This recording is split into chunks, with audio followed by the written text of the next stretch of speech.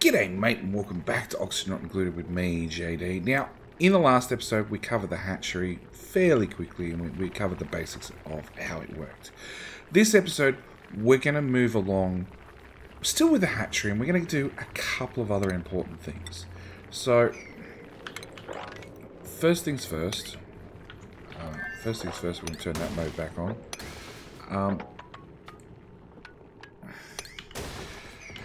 Our hatches are going to give us not quite an unlimited supply of coal, but a very large supply of coal, which means we're a lot more flexible when it comes to power. A lot more flexible. So I want to, first off, I want to try and incubate the eggs that we've got, because our hatches are going to do a couple of things for us. One, they're going to provide us coal. Two, they're going to provide us lime from any eggs that have hatched. And I just need to find an egg here. So we got eggshell right here, which can be crushed to give us lime. Lime is one of those items that you will need eventually to create steel. And as you can see, for the whole game so far, 42 cycles, and just natural lime from eggs naturally being laid and hatching, we've only got 3.7 kilos. Look, there's another hatch that got loose. You, go away. So we don't have a lot of eggshell to turn into lime. We want to up that production because eventually, late game, you're going to need steel. And the sooner you start working on it, the better. Alright. So we're going to go back into our food and we're going to put in an incubator. Now this does require refined metals. You could either smash them with rock granulator. Maybe you've been lucky and had a couple of smooth hatches and they've given you refined metal. There's a couple of different ways you can get them. But for the moment, we're just going to put in an incubator up here. And I did pick gold because it has that increase to decor, but more importantly, the increase to the overheat temperature. So the overheat temperature of this is now 140 degrees. Base value of plus 363.2 degrees. Okay, so there's a small problem with this particular update. But we can now say, hey, you permanently incubate stone normal hatchlings. And we can say this one, we want to deliver hatches and stone and hatchlings into here. As you can see, we've tied up an egg, we're going to bring it up here, and we're going to put it in the incubator. Now, the incubator requires power. As you can see, our egg still has the base rate of 5%. So, we need to do something about power. Now, our current power circuit has not a lot being used currently, but it has a high potential current on it. And that's really the thing that could be worrying. And we're going to flood this if we're not careful. Hang on. I'll just dig that out a little bit. And that out a little bit to drop the water level. Always something you want to keep an eye on. Yeah, we have a lot more coal now, and therefore we can very, very easily dump down another coal generator out of gold amalgam to have that extra 50% overheat temperature. Do I have enough room there? Not really. So I'm going to build a little landing spot for it.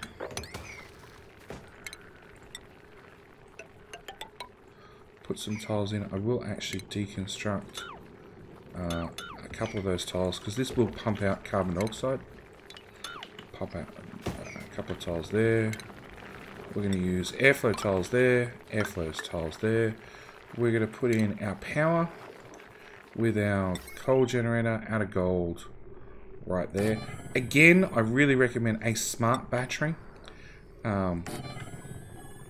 Just so we can use the automation wire, hook the two together and make sure this one doesn't waste power by trying to produce power with that power having nowhere to go. We're then going to hook up our power wire from there to there. Okay? And after a duplicate comes and feeds this with coal, we should be good. Now, a couple of other things I want to actually also do. So, in our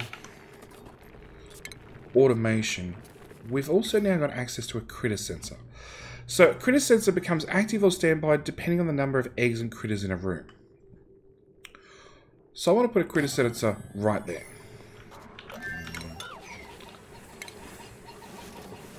Where'd you go? Critter sensor. Right there. Now I want to set you to 1 critter. So when it's 1 critter in this room, it'll become active. Now I also want to do a couple of other changes to that. I want to deconstruct these 2 tiles, and I want to put in a mechanized airlock sideways with a normal door there and a normal tile there. Now if we go back to our room overlay, we can see this has now become a self-contained room. And if I take my automation wire and hook it from there to there, it means as long as this is inactive, i.e. there are no critters in the room, this door will remain closed. Alright, when it becomes active, this door will open. As we already know, having an open door doesn't change a room's size. So we want that door to just pop open just for a moment whilst there's an extra critter in there. At the same time, we also need a critter drop-off, because we need somewhere to drop these critters off when they're done. Pop that right there, and we want to say, hey you, hatchlings. I want you to now drop all the hatchlings up here. And if we very quickly try and find a hatchling... You, it's a hatch. Hatch, hatch, hatch, hatch, hatch. They've all grown up on me. Yeah, they've all grown up on me. I don't see any hatchlings anymore. It's alright. We'll move the priority up on this. So, as you can see... where are we? Now we want to click on the actual egg. It now has incubation rate of 5 still. And when a duplicate comes over here, mainly the actual ranching dupe, you can see they're pathing up there right now. They're going to sing the egg a lullaby. And of course, as their ranching ability goes up, these progress bars become a lot faster. And we go incubation period from 5% to a new change per cycle of 20%. Or 25%. So, in what, 4 cycles? Every 4th cycle we're going to have a new egg pop out. Now, there are a couple of other automation tricks we can do. There's a small flaw in this machine, I guess is one way of putting it. That if I go here right now and disconnect the power, it still has that rate of 25%. So, again, that's what I'd like to do. I'd like to go to power, put in one of these power shutoffs that we sort of never, ever, ever really use. Power. We're going to throw a power shutoff in here and run a wire straight through there. Except, again, automation-wise, I'm going to put in...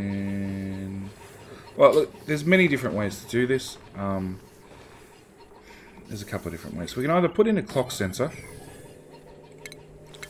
and hook that to there and say, hey, you're only going to be active for that part of the day. And hopefully our rancher will get up here, sing his lullaby whilst it's powered, whilst it's up and running during that small period of the day. The other option I can do, I'm just going to deconstruct those and have that crap fall out of the way. Which, in our case, because we're in a super low traffic area, is probably going to be the better option for us. Deconstruct those again. Is, again, under our automation, we have a weight plate, which we do have access to. Just confirming really quickly. And I'm going to set that to active if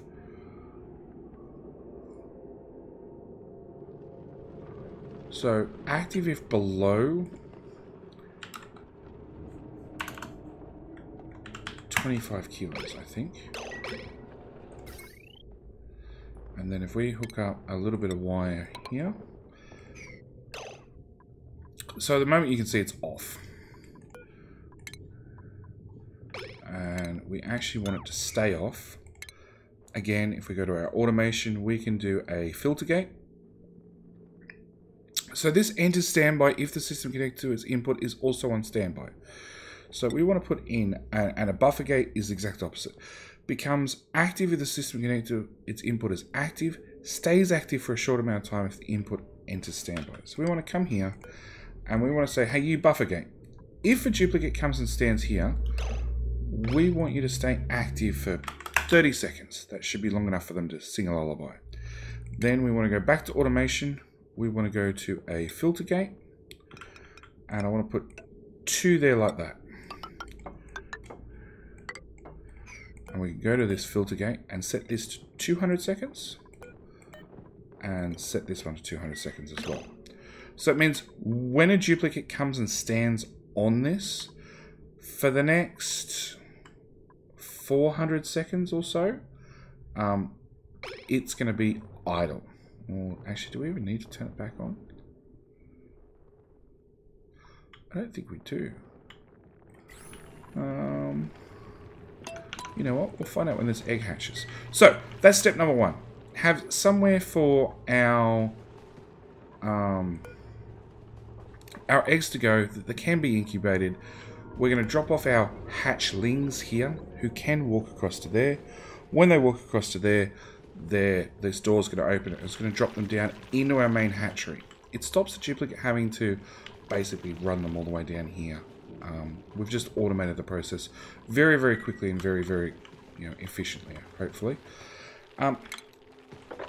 Next thing I want to set up. Oh, there's a new hatch. So next thing I want to set up requires a little bit of space. Space could be our biggest problem, because I don't want to deal with this chlorine just yet.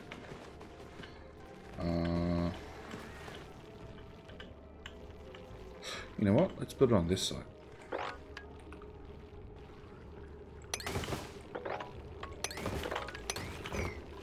So, I want a ladder to get us up. We then want at least 3 tiles high, so our hatches can't jump out.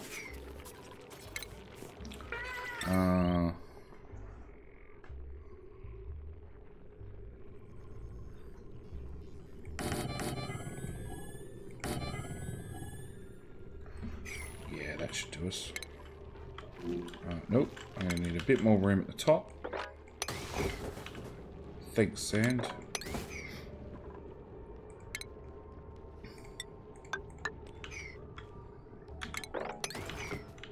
Okay, a lot more room at the top. I want to put in some mesh tiles.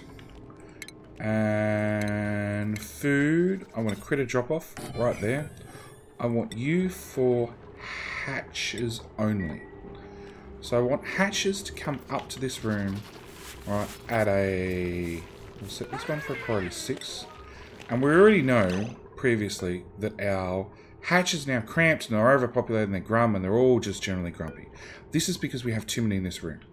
I wanted to max out the size of the room, because at maximum size, and it's not about how much width they have to run around, or even, I even set up a method in the past where they had doors they could jump on, hoping to have a larger space between one and the next. The idea this time around, well, what actually happens is, yeah, it doesn't matter how much space they have between one hatch to the next. You could have it this in a 96 tile long column straight up, and they have one tile to run around in the bottom. That's perfectly fine. They're perfectly happy with that. But we now know from 96 tiles, the maximum amount of hatches we can have is 7. Or 8. So I'm actually going to set this to 7. So auto wrangle 7 critters. Okay, the only thing we have delivered down here is hatches. Hatchlings will get delivered up here and auto get dropped back in. But hatches can also get delivered across to here. So hopefully our rancher will start taking our hatches and shoving them over in this little room over here. If they ever finish doing what they're doing. Automation again. I want to hook up an automation wire to a clock sensor. And because that's active, all the doors opened. I want to have you not active for a short period of the day. I want all these doors to shut. Just for a little section of the day. Oh, look, we've got another hatch. Capture critters. Priority 9. Get back here. Go. How far you got? I'll cycle in a bit. Come on, rancher. I really need a second rancher.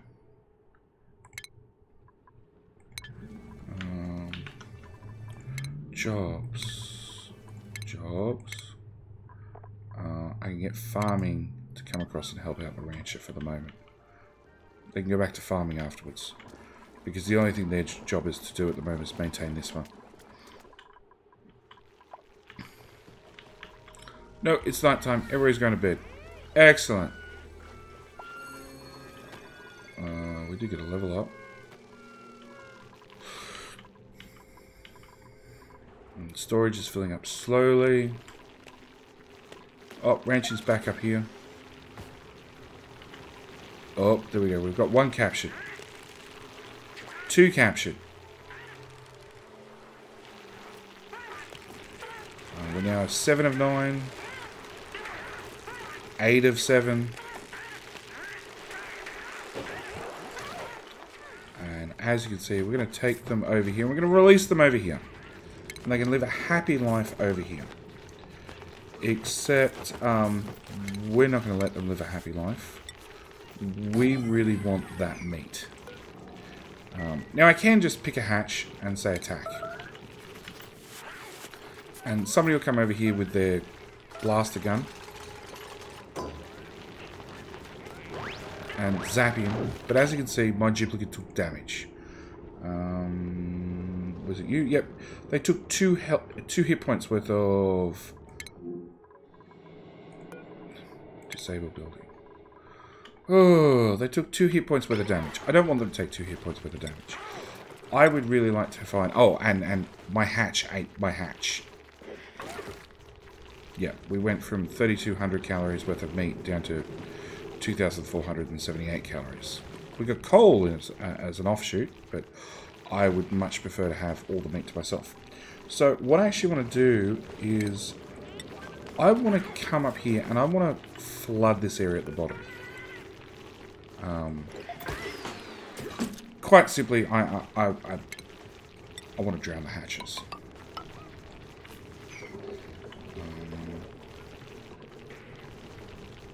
And actually, I think we're going to have to... No, it should be enough. We should be able to just fill it to this level. I do want the dupes to come down here and sweep this crap.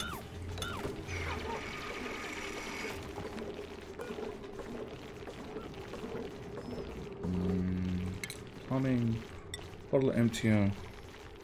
Let's put a few across there because we want to fill this area up with water as fast as we can. We can now see that these hatches are cramped. Why are you cramped now? They're groomed, they're happy, they're tamed. Okay, maybe 7's too much. We'll go down to 6. Ah, it's because these eggs are in here. So, if I go to room overlay, we can see critters 9. So there's actually 9 in this room because there's 2 eggs. So, you want to get the eggs out of there as fast as possible and into an incubator. Your base may vary. You may need a couple of incubators. Who knows? We're now not incubating. Oh, they want to fix this up there. Copy settings to those 2. Okay.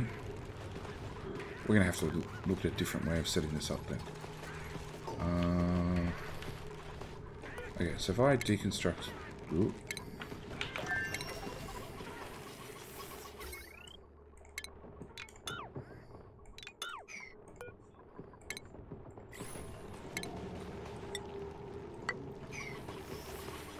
Hang on, let's deconstruct that back. Are you still incubating at...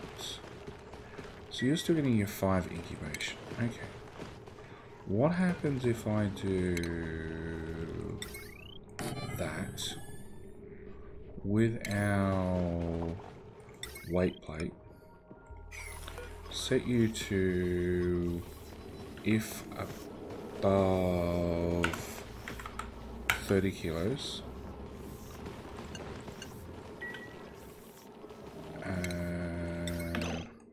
Don't you dare dupe. No, that'll open the door. I want to open the door. I want to do the exact opposite. I want to bring that to there, bring that to there. Nope. Okay, automation. I want a buffer gate. Automation. Buffer gate. So give me 30 seconds.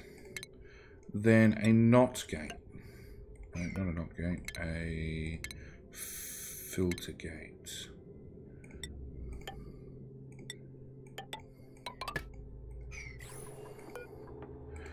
Okay, so we're going to set that to 30 seconds.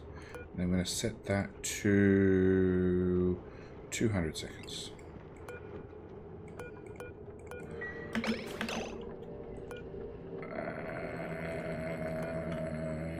Deconstruct.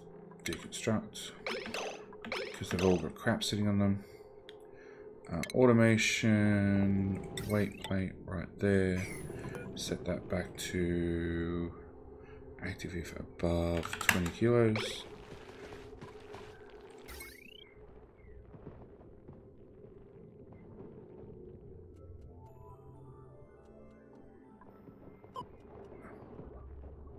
Okay, so we're now back up and running. Copy settings into there. We're going to deconstruct that, make it 1 tile higher, just in case.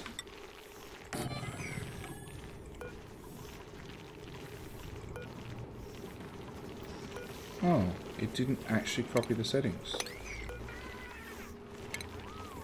It didn't enable the auto bottle. There we go, yet another bug.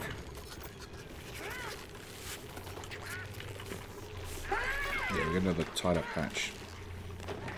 Alright, egg, lullabied, 74%, so it'll be done this cycle. We're still delivering hatches across. There's another hatch. There we go. Now that's some water production.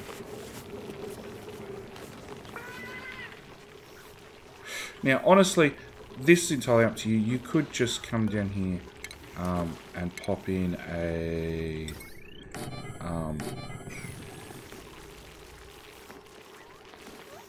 okay, that didn't work.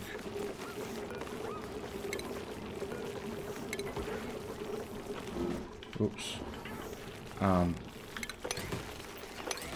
Bring your main pipeline up here and just drip the water out off your pump.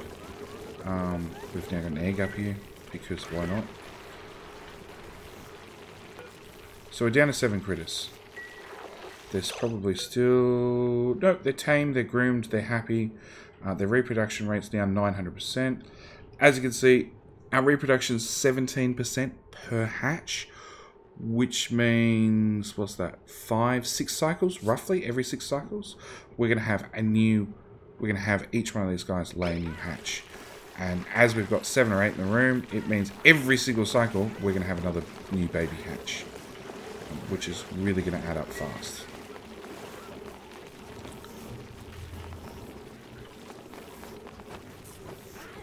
Come on, egg. We're literally sitting around waiting for an egg to hatch. Nothing worse. That and bottles of water to be delivered. Actually, let's just... water... Oops. Water, liquid, mass. Let's just do 1,000 kilograms. Temperature 320 Kelvin, I think, is about right. 30 odd degrees. Okay, maybe it's a bit high. 270. Alright, so it's too low. 300. Let's just do 300. Paint. Paint. It will take a long time to fill this up. But as you can see, my hatches are starting to drown. And we want to now switch that. No, we want to paint in just a bit more water. We just like just a bit above ground level. We want whoever's up here to start drowning. Okay. And then we want to switch the gates. So for just a little period of the day, we want the gates to shut. When the gates shut, they're going to force the water level up. And this hatch in here should get into trouble.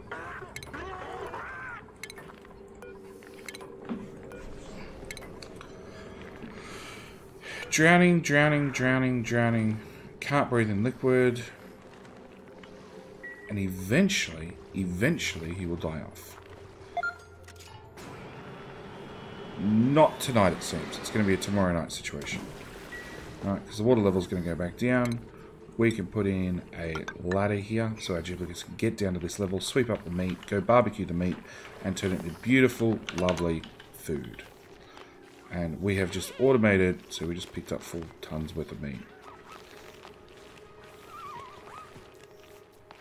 Now, there is obviously better ways to do this. You can... well, straight away I could move these tiles down one tile. Because the hatches really don't have anywhere to go. So we might actually try that. Whilst we wait for our egg to hatch. Deconstruct those.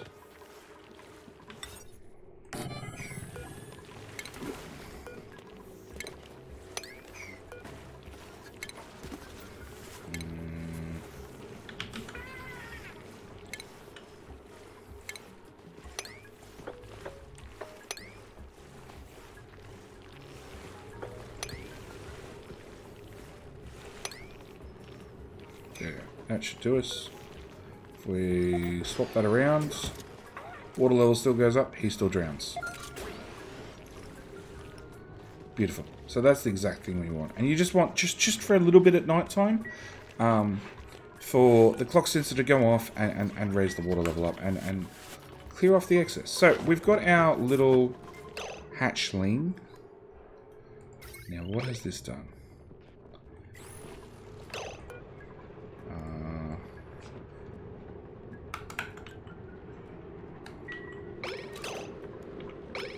Zero. And he didn't fall. Really? Back over there. Nope. Okay, so you've got power.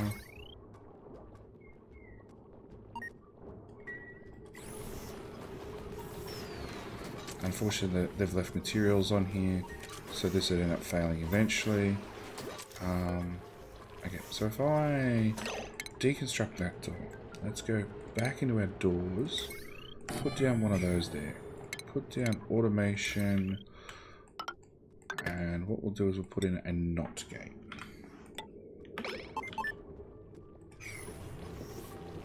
He's now stuck. Okay, deconstruct. Give him a 4 tile to stand on, because I don't want him to fall. Put that there, automation wire, bring that down another tile.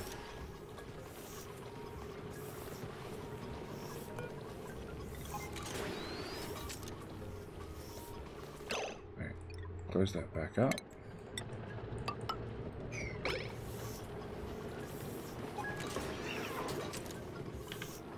There we go. Okay, so it doesn't go through sideways doors. Doors only goes through upright doors. We fixed the problem. So we've now got him falling in. You have been lullabied. We've now opened that door, which means we're no longer consuming power from this power network. So if we go to here, we can see we're consuming exactly 0 watts. Because this uses 240 watts a day, which really adds up. So it's been lullabied. Incubation rate's 400%. It has almost finished incubating already. And it means tomorrow somebody should come up here and release him. And yeah, as you can see, we've got far too much weight on there already. We need to find something to do with that material. First thing I want to suggest is, as soon as you have opened this access to this, and provided there's no hatches anywhere around the area, set that to continuous. Because you'll need that lime. And as you can see, very quickly, we've vastly increased our eggshell amount, along with... We've got 14 kilos of meat already, or 14,000 calories worth of meat. I'd like to make barbecue, but barbecue requires pinch pepper, which we still don't have any of, but we will get eventually.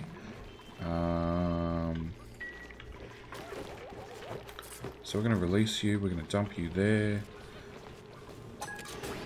You still don't have a floor. And you won't have a floor till this crap's cleaned up. Yeah. This weight plate is not an ideal system, but, you know, it's up to you guys. You can either cheat the system a little bit and save a little bit of power, or you can leave it as is and run the risk of, well, not run the risk, you will just use more power. Overlay, so we still have 9 critters in here. Oh yeah, because we've now got a stone hatch down there. So, I don't have an option to actually... The way these work is you can... I only continuous for one single type of egg. If I wanted to do 2... Move, Draco. Thank you. If I want to do 2 different egg types, I would have to put in a second incubator right there. Set you to stone hatch... Incubate, continuous, and hook that power way up to there. As I said, these things do use 240 watts per, per second, per whatever, which really does add up over time. You'll see we'll end up chewing quite a bit of coal out of there. Our coal is still going up. We still do have a net gain of coal, and of lime, and of meat. On the flip side, we are also essentially using up some sedimentary rock for those increases. So I'm going to leave that here. This is our upgraded hatchery, hatch farm, hatch whatever you want to call it, which automatically kills off our excess, which gives us lots and lots of excess food. You will... Oh. And our oxygen seems to have gone off. Okay. Maybe that did need to be enabled.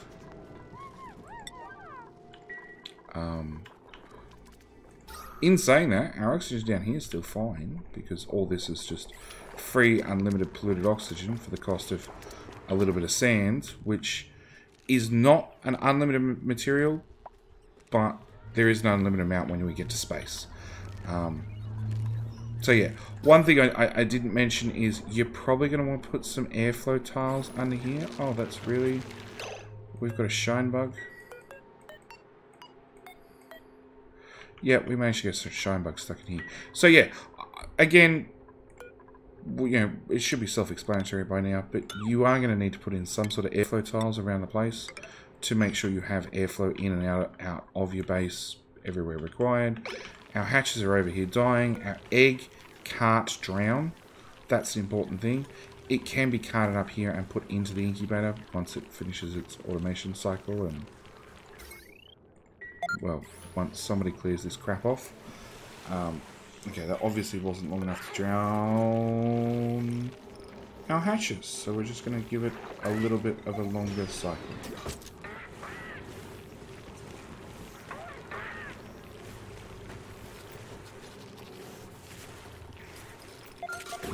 Other way.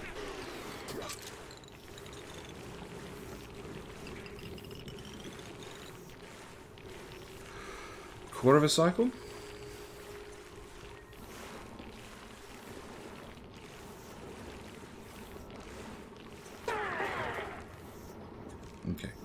around about a quarter of a cycle. So if you start about there, oops, other way around.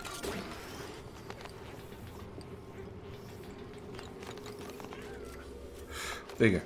So just before bed, we'll drown all the hatches, which means in the morning somebody should be able to come along, pick up all the hatches, shove them over into our meat tray, and save us some meat for some tasty meals later on. Anyway, as I said, I'm going to try and leave it there. Thank you guys so much for watching. Next episode, we're probably going to have to look at the shine bugs, because the shine bugs can be very, very handy moving forth. At the same time, we also need to look at something to do with food, because we're sort of at the point where we start risking having too much food go too bad too often. Anyway, like I said, going to leave it there. Thank you guys so much for watching. Do hope you've enjoyed this slightly longer episode, and I'll see you in the next one. Alright, bye.